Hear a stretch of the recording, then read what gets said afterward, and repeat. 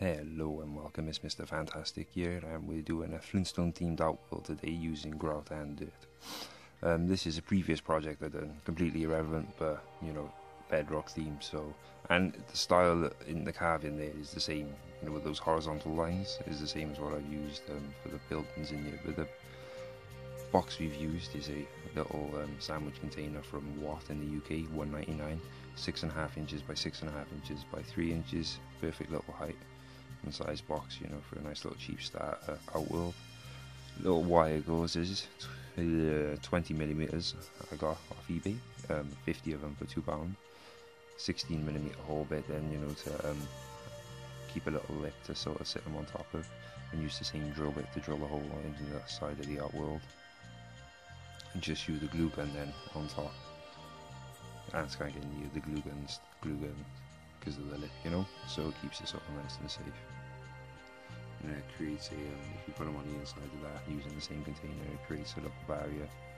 The PTFE, the test tubes I use are 14mm by 16mm with a 14mm by 12mm tubing, so that they slot inside each other then, and I just glue gun those test tubes inside after cutting them in half and using some cotton wool and some cling film then, and twisted them in a funny way, so that way they create nice little plugs, and once the grout is dry you can pull the plug out to start excavating the hole then, for the tunnel, for the nest and for the water.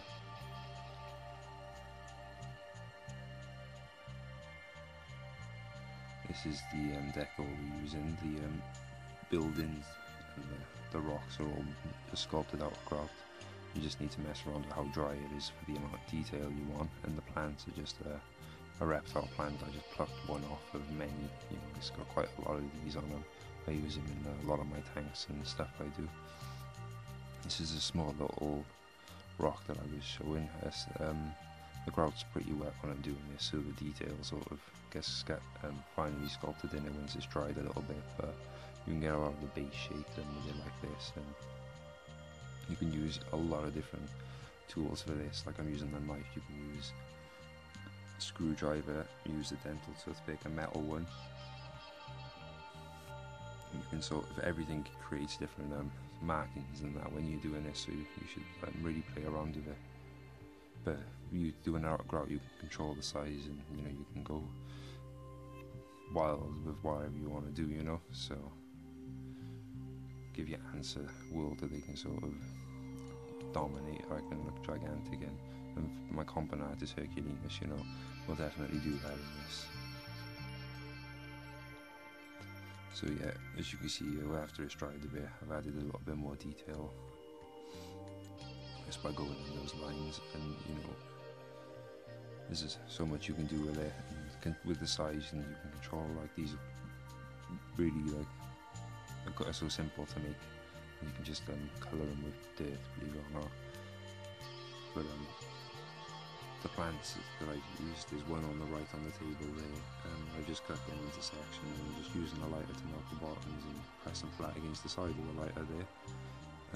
So that when you push it into the grout, it's got like a little footing, so it won't pull out once you've sort of pressed the grout in around it. For the dirt, I've just dug down in the garden a foot, make sure I got past all the nasty stuff. And I've also used hot water to sort of sterilise it with coconut husk. Let that dry out, and that's going to be the dirt I use, and the dirt I use for painting too with it. And this is an example of the little plants that I use, that I sort of, I got some for the lizards and some to the side for other projects. There's Draco, my bearded dragon. With your grout, follow the directions on the packet and make sure you thoroughly mix it and get the lumps out, and go for the consistency that you're sort of looking for. Mine's a little bit thicker, just because I'm sort of creating a mound at the back, so I wanted the grout to sort of sit nice and not run too much. If you start pouring from the middle and work your way out, you'll sort of do your best to avoid air bubbles, and you can see them on the side and work them free. Sort of do the base, and then if you do the base and you bring it up underneath the test tubes a little bit better, you'll avoid air bubbles in and around it. For my large species of ants, they won't be a problem. With some smaller species, you obviously want to make sure you take care of that. You can tap it down a little bit, like drop it, dum, but just be careful how much. You don't want to split anything, but that's a good way of getting air bubbles out. And with the decorations, if you just start with your large rocks and your large, anything that you're using like that, and work your way down in scale and what have you. Like leave the plantain like as the last sort of group, and then do the same with our large plants and work your way down, and it just makes it a little bit easier. And I'm just, like I said, using dirt here, you know, just hot water with the dirt that I had there, and just painting that on, so that once it's dried a little bit I can rub some of it off with a dry paintbrush, and it sort of creates highlights and lowlights, so it sort of stains it naturally like rock, so it sort of fits then using the same dirt on the floor, you know. So here we go at the very end, now we're adding our dirt to sort of seal it all off, and this is where it starts really taking shape. As you can see, I've got little bits of plants that's sticking up like little green shoots as well.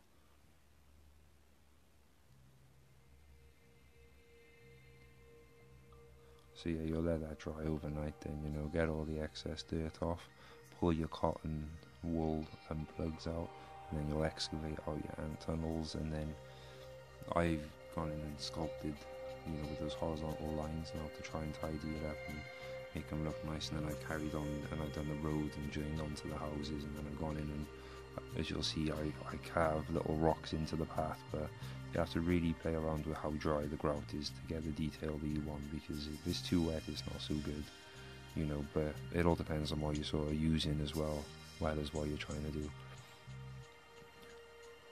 So you can see on with the rock up on the side there, like the variations in colour from the dirt there, you know, and just messing around, going on and off and doing layers of dirt as well, not just the one pass. It'll give you a nice variation of colour on there too. And yeah, I just sort of get all the grout out later with a paintbrush once it's a little bit drier. You know, using tweezers as well, not to pull up all the dirt, but yeah, good bit of fun. Paint the path then with dirt and the sides of the road, path, whatever. I've just done those horizontal rocks with, just carried on dragging a little bit, keeping them uneven, so it just looks like a rock outcrop sort of creeping up on the sides, you know. And that works quite well. But it's all like in the drying time with grout, you need to just sort of play around, find the best time for you and that. But yeah, at the end it's a nice little piece, you know. Normally I use 3 tubes, but I've gone for 2 on this just because of the large tubes and the large nest that I got for them when it's time to go in. But it's a nice little effective one, using few materials, you know, grout, reptile plants and dirt. And then with some other ant stuff, you know, you'll probably have, and you can obviously do this sort of thing in any size. If you go for larger ones with the grout ones, you might want to maybe sort of use something on the middle to sort of bulk it out, but you know, you could have fun. And if you'd like to see more like this, subscribe to my channel. If you enjoyed this video, please like it, and yeah, I hope you enjoyed it. Thanks for watching.